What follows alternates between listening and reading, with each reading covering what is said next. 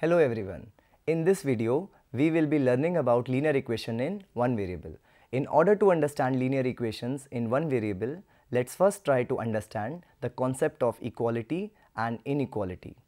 Equality is generally represented by an equal to sign, whereas inequality is represented by less than or greater than sign. We will be using a weighing balance analogy to understand equality and inequality. Here I have taken a weighing balance in which one side of the pan is used to put the object whose weight is to be measured and the other side is used to put the weighing scales.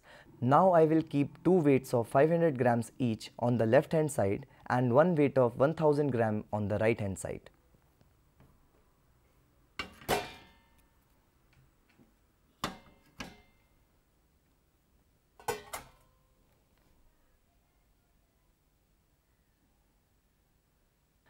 Can you tell what's happening here? This is called an equation where the total weight on the left hand side is equal to the total weight on the right hand side. The balance is now said to be in an equilibrium state. Now here is another condition in which I remove one weight of 500 gram from the left hand side and there is 1000 gram on the right hand side.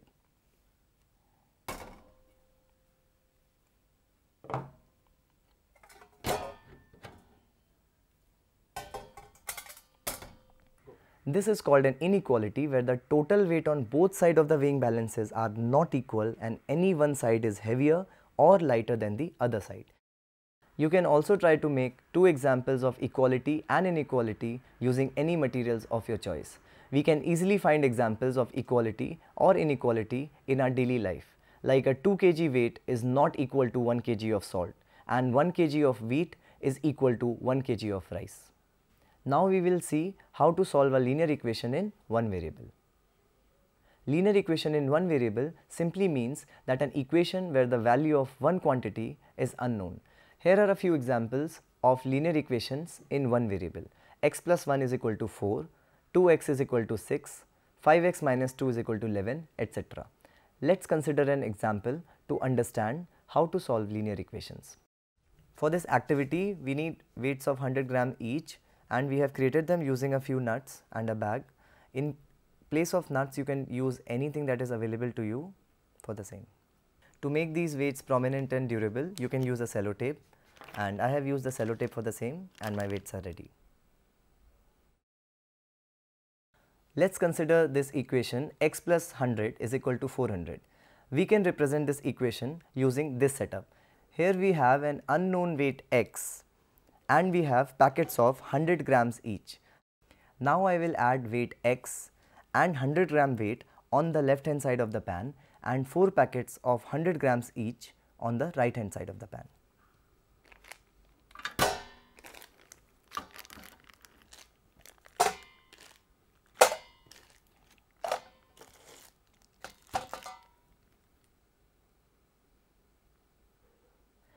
We can clearly see that the balance is now in an equilibrium state.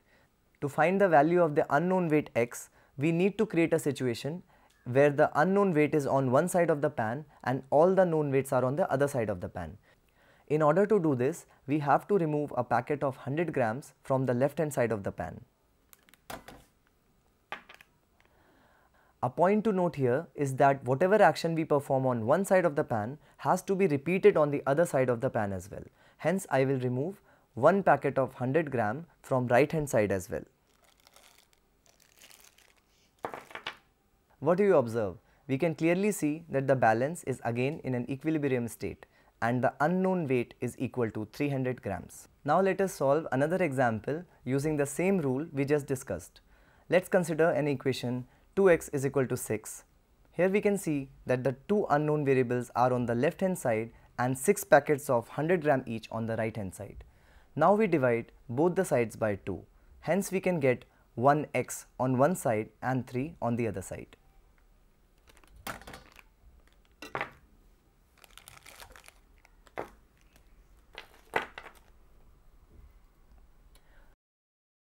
Thus we can say that the weight of the unknown is 300 grams. Let us see some daily life examples of linear equation in one variable.